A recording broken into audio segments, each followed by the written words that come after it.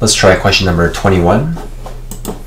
Now you could try to expand this out by feeding the dog, cat, and bird, or you can even try to clean this up right away on the inside. This is square root of 4 means 2, and 2 plus 1 is 3.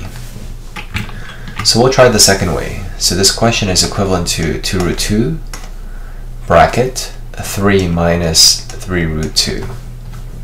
Now we only need to feed the dog and the cat. So the answer is 2 root 2 times 3 is 6 root 2, and 2 root 2 times a negative number is negative. 2 times 3 is 6. Root 2 times root 2 is simply 2.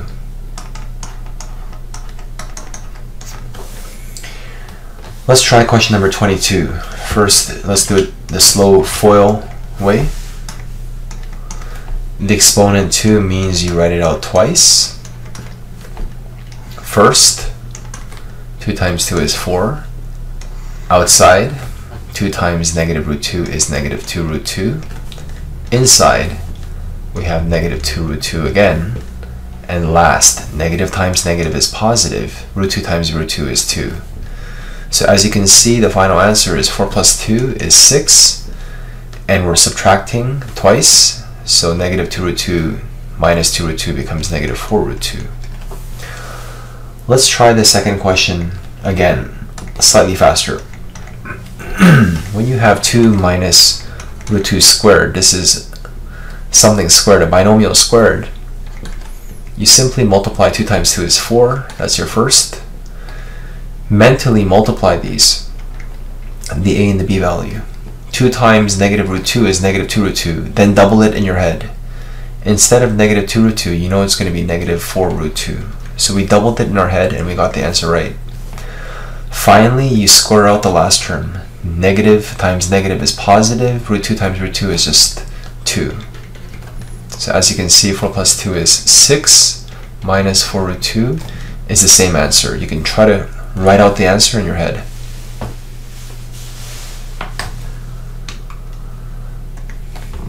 Let's try question 23. We're going to try to do this medium fast using difference of squares. So as a friendly reminder, if you have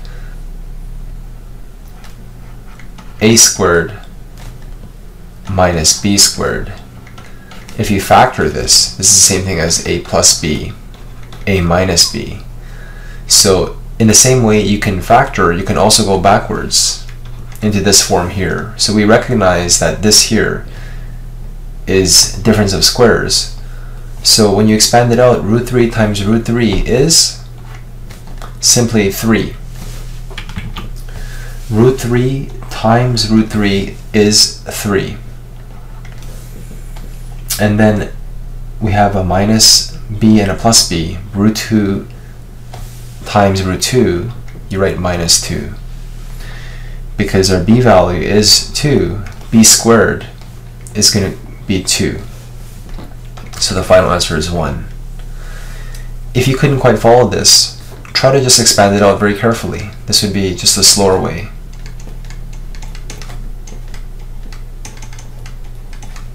If you don't recognize it as difference of squares, just try first outside, inside, last. It's going to take longer, but you're going to arrive at the same answer.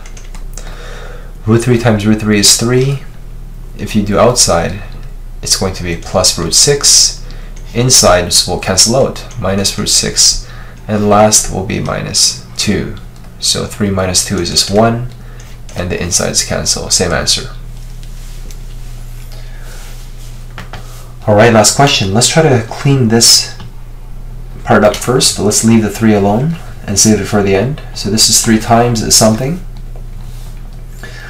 Let's do FOIL first. Root 8 times 1 is root 8. And you could write root 8, or you can even write 2 root 2, because you know that sometimes mixed radicals rather than entire radicals are preferable. Let's try outside.